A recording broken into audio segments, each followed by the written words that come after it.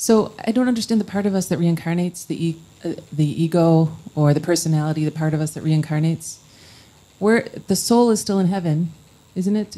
And I guess I don't understand. It depends. The soul can also be in hell. Okay. Yeah, so the ego, the personality just controls where the soul goes. It makes a mistake and the soul just has to go along sort of as a prisoner, or does the soul make some decisions there? Okay.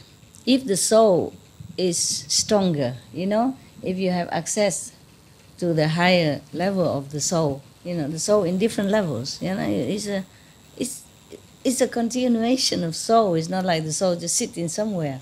Yes. So this soul can be accessed to, if the mind wants it. But the mind is always going between. Don't let you access to your higher self. So if you practice Kuan method, then even though your personality is still almost the same, your ego probably get less, and the mind will be more subdued, and then the soul can be connected together from different levels, not like choppy from the fifth and then chop and then the fourth and chop and no connection, no whole soul. Okay.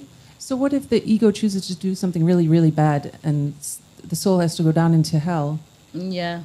It's just, the soul is just stuck by the choices of the ego? The soul have to, you connect it with the body, so it has to bear consequences. That means the master of the house has no control over the household and has to bear the consequence. You see? Yeah. So how does it ever come to the point where the ego says, I'm going to start doing practice? The ego won't ever do that. Yeah.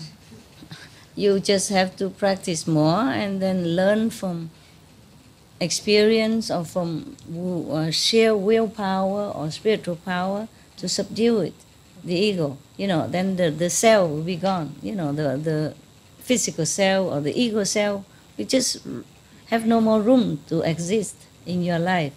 And then the soul will take more control and make better decision and then better all the time. So just regular people, not disciples, does their soul influence anything, or is the soul just caught by whatever the ego does? No, the soul tries to influence all the time. It's just the ego or the habits is, and the mind listen to the ego and the habit. And the soul sometimes have to get out of the body in order to rest from this struggle. That's why you sleep, you're tired. Yeah? If you practice meditation, then it get better all the time. The ego don't always get better with spiritual practice alone. It has to sometimes be trimmed by worldly disaster, personal disaster and trouble, and by other people, or some unpleasant event, and then you get more humble. That means ego less and less, okay?